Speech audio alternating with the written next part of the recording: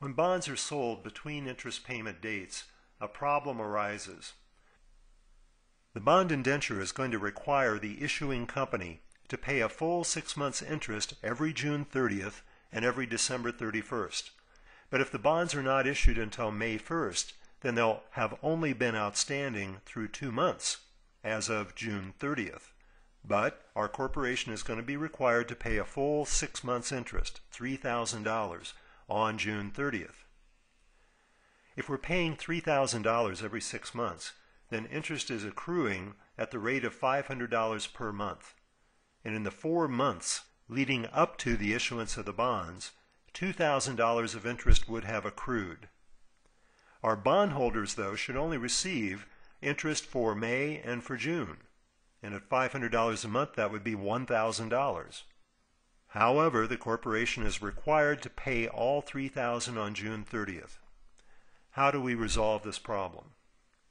When bonds are sold between interest payment dates, they are sold with accrued interest. The buyer pays the market value of the bonds, $96,000 in this case, along with the accrued interest, $2,000. So the credit to cash to record the purchase would now be for $98,000. But the investment account is debited for the market value of the bonds, and that's what's reported as the carrying value on the balance sheet. The remaining $2,000 debit goes to the interest revenue account.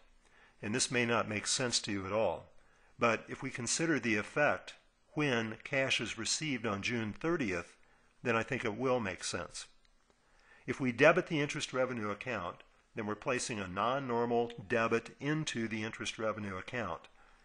On June 30th, when the cash is received and we credit interest revenue, then the credit is for all 6 months' interest. But 4 months' worth of interest have been placed in interest revenue as a debit. So net, we're going to wind up with a balance in interest revenue that is equal to just 2 months' interest, namely $1,000. In effect, what's happened is the issuing corporation gave the investor $3,000, but the investor realizes that $2,000 of this $3,000 has not been earned, and so gives it back. It's just that the entries are reversed. We gave the $2,000 back to the issuing corporation before the issuing corporation gave us the $3,000.